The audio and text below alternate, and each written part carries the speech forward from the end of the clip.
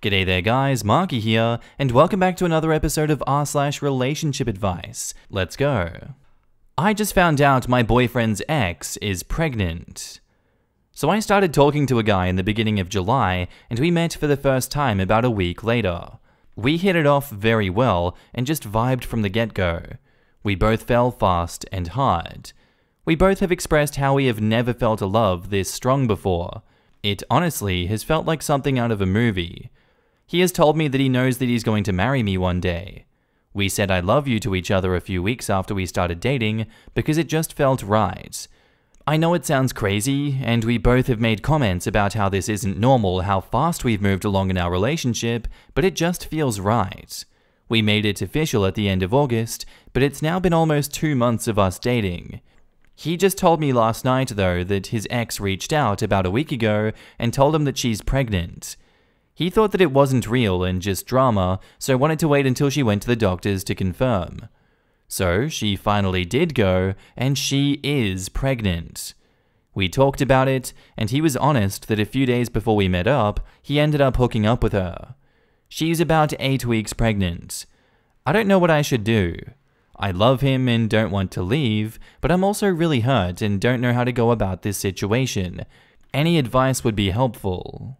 In the comments, you've been dating for 2 months. He's having a baby with someone else. Move on. Sometimes relationships that move that fast can crumble just as quickly. She didn't even know he existed more than 2 months ago. Go back to that. I'm gonna put myself in your shoes and I'm gonna tell you what I would do. I would break things off with him and tell him that unfortunately, things have been great with you guys, but a child just isn't in your future right now. You are only 24, this is not your baby, and I say this because this is going to be an entire crap storm. His ex is not going to want to co-parent with you. She's not going to want you involved in the pregnancy, and I'm not even saying that you would want to be, but it's going to cause a huge rift in your relationship with your boyfriend. He needs to step back from you and figure out what he's going to do with the situation, whether they work out a parenting plan, if he's going to be there for her during the pregnancy, if they're going to try to work it out. He can't do that if he has you next to him. 9 out of 10 men try to work it out with the mother of their children in some way or form, so I think you're setting yourself up for failure if you try to stay with him through this. If in the next year, after the baby is born, they've decided that they're not going to get back together and they're going to co-parent and they're on good terms, then maybe you guys could work something out and try to date again if that's something that you want to do. But at this point in the relationship, I would definitely cut your losses. Check the math on your timeline, because she's either further along than 8 weeks, or he hooked up with her later than a few days before you met. You're in the getting to know you, honeymoon stage of your relationship. Maybe it is the case that you're a perfect match, but there's absolutely no way for you to know that yet. No matter how strongly you feel about this guy, you just haven't known him very long at all, and figuring out your long-term compatibility with someone takes, well, time. Give it a chance if you want to, but you don't need to feel like you're making a commitment here, and you definitely should not approach this as a commitment right now. And OP replies, I questioned the timeline too at first. I know they determined it based on the start of your last period. I don't have that information though, obviously, so no way to really know. Correct me if I read wrong, but a woman who was 8 weeks pregnant had sex 6 weeks ago, so he was having sex with her while dating you. OP replies, I have honestly been thinking about this all day now. You're correct that the math doesn't add up. So she's either lying about him being the dad, or he's lying about hooking up with her while we were dating. I will bring this up to his attention so he can confirm if it really is his or not. I think a paternity test will need to be done for sure. And now, on to the update. Boyfriend broke up with me today. So my boyfriend broke up with me today. I have been dumped many times now, and this one hurts the most. Mainly because all the other ones I saw coming. This one was straight out of left field though. He just found out that his ex is pregnant with twins, and they are his, and didn't think that it would be fair to me to drag me along for the craziness of this all. He also was just having a really hard time with all of this, and knows that he won't have the time to give me the attention I deserve. He said that he hopes it's just a pause for right now, but also knows that I can't just sit and wait, but said who knows what the future holds. My heart hurts. We both love each other very much and agreed if none of this was happening then we wouldn't be breaking up right now, and that's what sucks about it. We both wanted this to be a forever thing. I don't know how I'm going to move on, or if I will ever be able to. In the comments, he did you a favor, and from your last post, it seems that he was sleeping with his ex while he was love bombing you. You'll be fine. This was the most selfless thing that he could have done for you, and I promise you, a more honest and worthy individual will come along. OP replies, he wasn't sleeping with her while we were together. She ended up being 13 weeks, not 8 weeks, and it's twins. He's honest, but he is doing what's best for the both of us right now. Dude should still get a paternity test. But holy F, how dumb can you get? You're desperately trying to win me back, so I'm going to trust you with unprotected sex, and am sure that you're going to get Plan B, which is totally unreliable anyway. Seriously? I don't know if I'll ever be able to move on after a 2-month relationship where he repeatedly lied? Oh, girl. She said they even talked about having kids, and she wanted to be the one to make him a dad within 2 months? No, no, no. Right? These people barely knew each other. The way OP talks about the relationship, you'd think they'd been together for 3 years and were living together. It's a big red flag, on both of their parts, that they were both so eager to say I love you to a near stranger. I'm a married elder millennial, but back in my day, you would maybe have just gone exclusive with someone you'd been dating for a few weeks like this, if that. The speed of this intense attachment is bizarre. Lord almighty, this girl is naive as heck. Also, saying that her fairy tale was ruined because she wasn't going to be the one making him a dad? Girl, it was 2 months. Also, he was having unprotected sex just before, and likely during their end of summer fling, so she may want to get tested. Our next post is titled, I ghosted my family and fiancé after what my sister did. I need a little advice on the matter, as I don't know what to do anymore. I was 21 when my fiancé asked me to marry him. He was the absolute light of my life. We had known each other since preschool, our families are very close. He would come and have dinner with us on a daily basis and vice versa. He doesn't have any siblings, but I have 2 older sisters, which is very important as he was also very close with them. We grew up together, and when we started dating, I don't think our parents stopped celebrating for weeks. He helped me deal with a lot of my anxiety, and even when I gained a little bit of weight and my mother berated me saying that he was going to leave me, he told her off and he said he loved me for who I was, not for what I looked like, even though he claimed that I was the most beautiful girl in the world to him. We were only engaged for 6 months before the incident. My middle oldest sister, let's call her Nikki, was a very cold person. She never showed any affection. She only ever opened up to my fiancé, as she said that she saw him as a brother, and he also helped her through a lot of her dark times, such as battling drug addictions and breaking the law. She and I never saw eye to eye. I loved her dearly because she was my sister, but I didn't like her as a person. Out of the blue, she tells me she wants to take me clubbing, as we had never been together before, and she felt bad that she was so distant to me. I agreed, and that night we went out. Clubbing wasn't really my style, but once I had a few drinks, I loosened up a little and began having fun. The night was going smoothly until Nikki spotted a guy across the room who she claimed she wanted to climb like a tree. So, she walked over to him, and within a few minutes she was back and she had a sour expression on her face. I asked her what was up, but she never said anything. I kept pressing because I didn't want our night to be ruined. She then told me the guy didn't want her number, but he wanted mine instead. I told her that he was a loser, and there were plenty of guys around who would kill to be with a girl like her. She didn't budge though. She told me she needed to use the restroom and then we would leave. I waited for over an hour. During this time, I was sipping on a lot of different cocktails. I then started feeling really dizzy and lightheaded. I figured I'd just cab it home as I was certain that Nikki had left. On the way out though, I bumped into a friend of Nikki's whom she had briefly dated. He asked me if I needed a hand to my car, and I explained that I was getting a cab. He said he was getting ready to leave so we could share one. I told him okay, and we walked out of the club together and into the first cab that we saw. I tried to find my phone in my purse, but I felt myself getting dizzier and dizzier. I don't remember what happened next, as I blacked out, and the next morning I woke up on a hard sofa, my head pounding. When I came to, I realized I was in Nikki's friend's house and my phone was sitting on the glass table in front of me, but it was flat. When he noticed I was awake, he offered me some tablets and water and explained that I had passed out in the cab and he didn't remember my parents' address, so he just picked me up and took me back here where he laid me on the sofa. I told him that I needed to go home as my fiancé would be worried. So he called a cab and I left.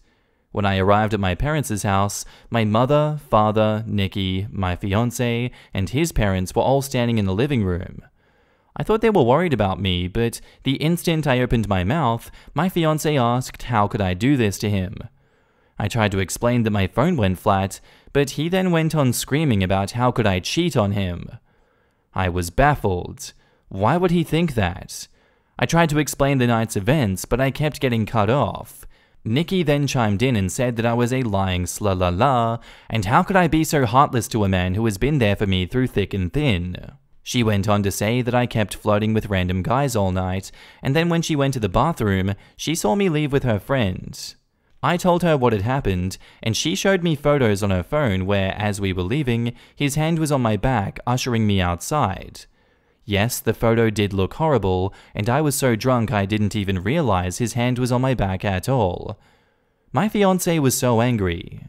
He kept shouting, and his mum and mine were both crying. I then asked Nikki to call her friend, and he would confirm that nothing happened, but when she called him, he told a completely different story. He said that I begged him to take me back to his, and when we did, we slept together multiple times. I saw red and started crying and yelling at Nikki because I knew she had organized this whole thing to make me look bad. I begged my fiancé to believe me, but he just shook his head and left. When everyone had cleared out, my mother slapped me across the face and told me to get out. I left and went to a friend's house where I stayed for a few nights. During those nights, I called my fiancé crying and pleading with him to believe me that nothing happened, but it all fell on deaf ears as he never returned any of my calls or texts. My mum texted me and told me she was kicking me out and that she couldn't believe that I would do such a thing, and a lot of hurtful other slurs that I don't think I could repeat here. She didn't even give me time to get my things as she threw everything out. I was now homeless. None of my family would take me in as they chose my fiancé and mother's side. I was homeless and single in less than a day and a half. My entire world had been taken away because of Nikki's lies. Now for weeks, I tried everything to get my fiancé back and my family. The limit for me though was when Christmas time had come and I went over to my mother's house to try and reconcile. I was sleeping from couch to couch during this time. When I got to my parents' house, I knocked on the door, but no one answered. My friend then called me and told me she just saw on Facebook that my family were in another state celebrating Christmas and they had posted pictures online. Everyone was there. My sisters, parents, grandparents, and even my fiancé and his family.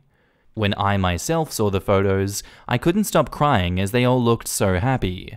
I cried for days and days before deciding to block them all. I even returned my engagement ring. My friend knew someone a couple of hours away who was looking for some help in his restaurant, and he even had living arrangements above where he worked, so I could get rent at a cheap price and work at the same time. I wanted to start over with my life, as it hurt me that no one took my side and they all left me to fend for myself. I was able to move pretty quickly and was doing well. The apartment was tiny and I had to work 10+ hours almost every day, but I was able to save a lot of money. I'm not living in the apartment anymore. I was able to rent a much nicer condo, but I'm still working at the restaurant as assistant manager. Now it's been roughly 2 years since I left and have not spoken to anyone of my family. I have no idea what's going on with them until I got a knock on my door. It was my ex-fiancé. I was shocked to say the least. All these feelings came rushing back, and all I wanted to do was jump into his arms. But then I remembered the pain that I had felt, and I tried to slam the door in his face. But he stopped it and asked that I let him explain. He said that Nikki had gotten married and she had confessed that she lied about the situation because she had found someone she loved so much and realized what a horrible thing she had done. I asked him how he found me, and he said my friend told him. My entire family had been trying to get in touch with me and want to see me. So I told him that I needed time to see if I ever wanted to have them in my life again. He then left, and I have been a mess ever since. I don't know what to do. I know I'll never forgive Nikki. She could rot for all I care, but it's hard because my other family and fiancé didn't know she was lying. But I also felt like they abandoned me too quickly without letting me explain my side. I don't know if I should forgive them. Any advice would be very much helpful. Thank you for taking the time to read. In the comments, frankly, I do not think I could forgive your ex-fiancé or your family for abandoning you so quickly based on an incident that didn't even occur. It's all well and good for them to be sorry, but they didn't have to completely reinvent themselves on their own the way you did. I wouldn't be quick to forgive or forget. The fiancé is the only one that I can kind of understand, but not too much. With what he had been shown, it would look like she had cheated, and at least for me, that's an instant end. The part that makes him iffy is how he wouldn't try to hear her out, but that's still because the sister was cutting her off anyways. You deserve an amazing life, and you need to think carefully about the family and fiancé who dropped you so quickly. Plus, your sister is a psychopath, and that's me being polite. She put you in such a position of danger for her own gain and destroyed your life. I can't believe, also, given her past, that your parents would side with her on this. I was thinking this too. If her sister has a track record of breaking the law and illicit drug use, why would they all believe her so easily? And if anything, her ex-fiancé and her have known each other since they were children. You would think the people involved would know each other's characters better than this.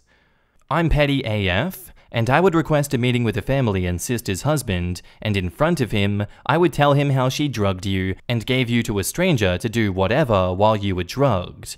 How even after making you homeless, jobless, supportless, she still let that go on for years and enjoyed Christmas while not knowing if you were in a ditch somewhere. Blow up her life. Also, you don't owe them anything. They are all horrible people. This. What if a complete stranger took OP home instead? What if Nikki's friend did do something to OP? Nikki put her sister in a life-threatening situation because she was jealous of the love OP had in her life.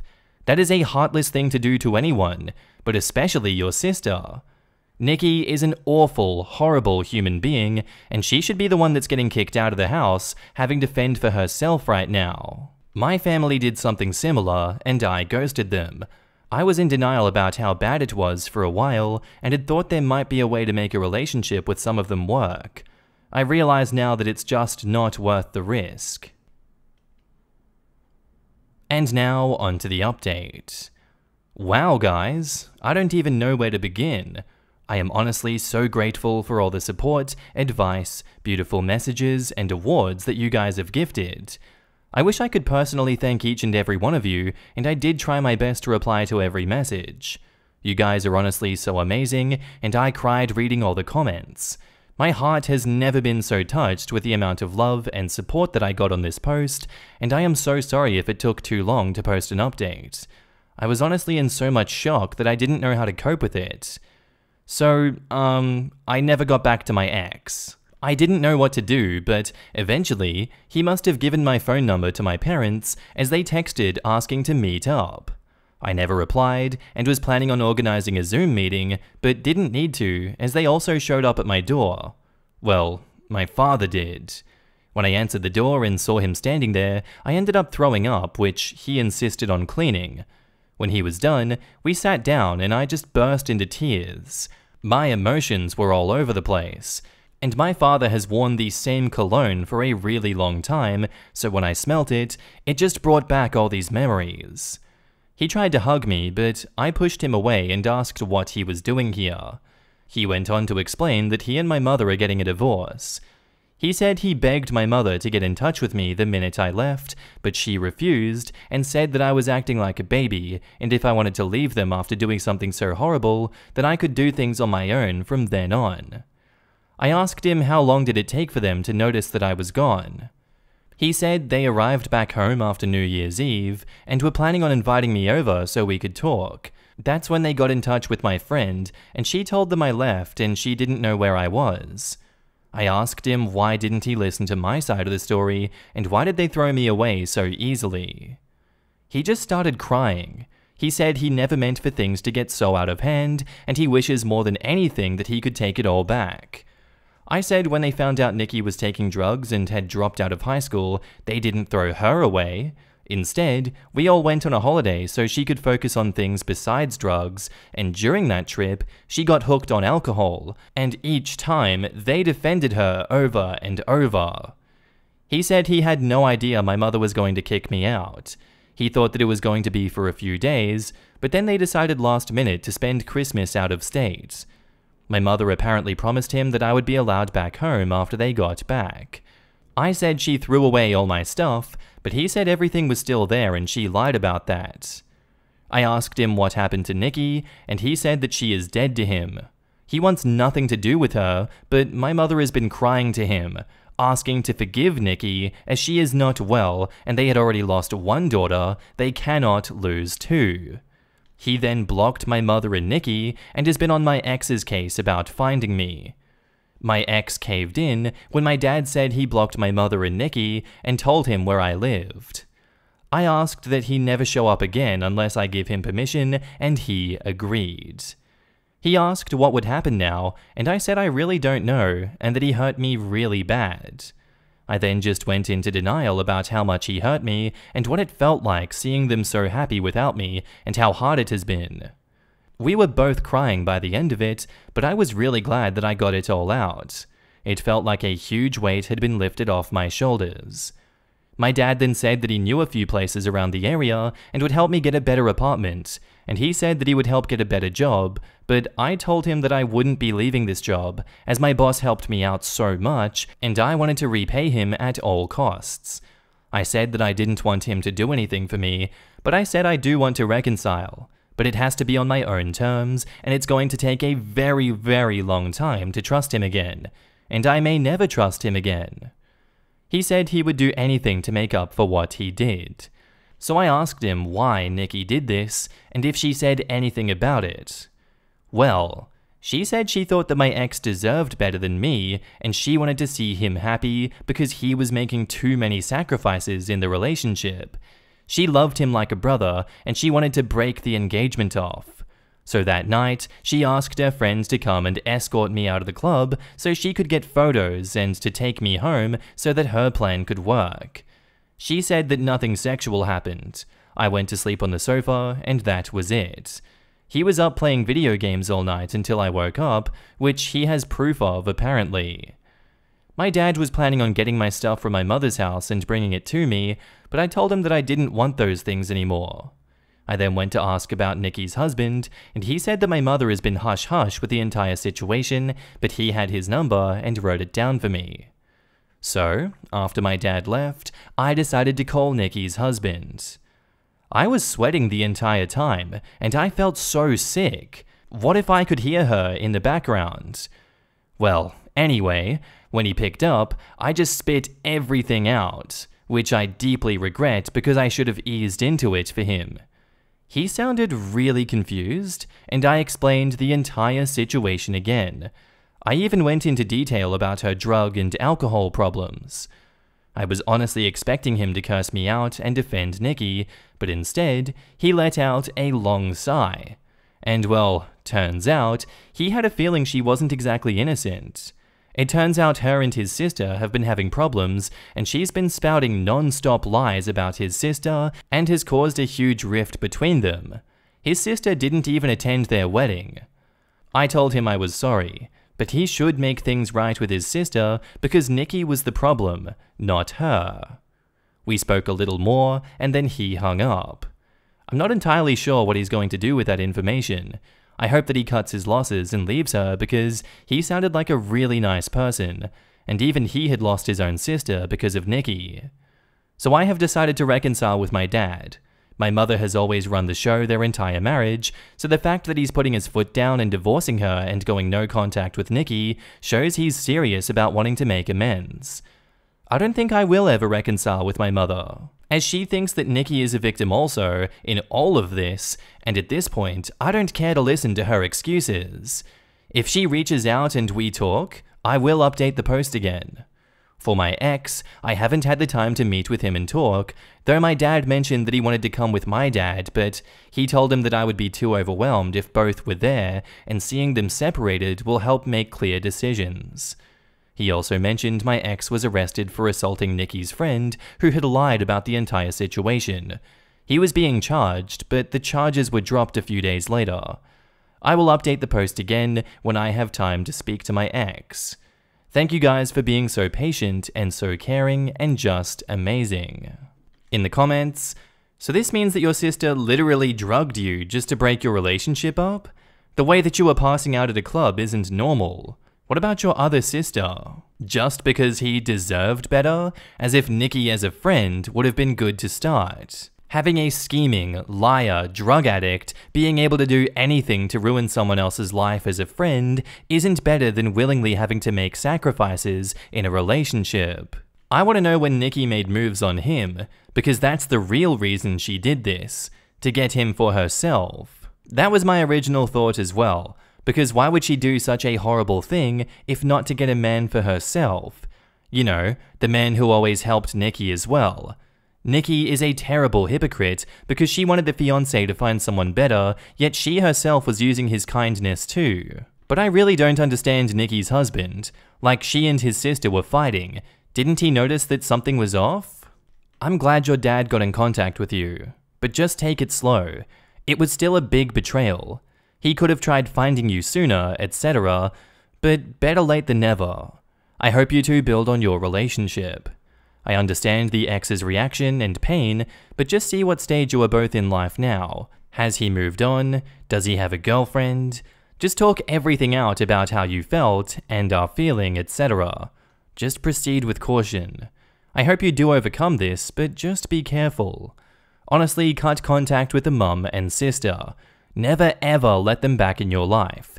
Just the fact that they abandoned you. Fair enough if they chewed you out, but they genuinely practically left you for dead, no support, no nothing. Don't let them back in your life. It was the worst thing they have ever done. I'm still bitter towards the rest of your family too. The fact they never found you, or the fact they went away for Christmas, personally, I couldn't get over it. I wish you all the best. Nikki is the effing worst. Who drugs their sister and leaves them with some dude, then does it to steal her fiancé whom she gets bored of to glom onto some other poor sucker. F Nikki, F their mother, and this is almost as much as the mother's fault. And I wouldn't be surprised if the mother was actually a knowing participant in Nikki's scheme. Everyone wants to be loved by their parents, so I understand why OP wants to have a relationship with her dad. After clawing my way back to some kind of life, I would have still said my goodbyes to Dad. I think there's some things that you can't have back, but everyone is different. If OP thinks it'll be different this time, then I hope it works out. And that's where I'm going to end today's episode, guys. I do hope you enjoyed. If you did, let me know what you thought about it, and I'll see you in the next one. Bye.